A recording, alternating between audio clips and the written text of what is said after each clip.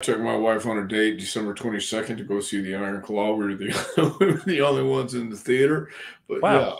yeah, yeah, but I thought it was good. A lot of people were complaining because they left things out and it wasn't historically correct. But I didn't go to the movies for that. I went to see people in it and see the story. So I enjoyed it too. I really did.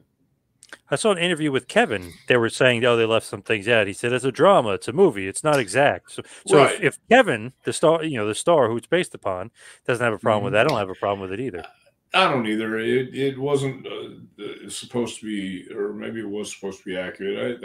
I just thought it was a great movie about a family who had a lot of tragedy, and it was a story about a family who happened to be wrestlers. So yeah, I thought it was very good.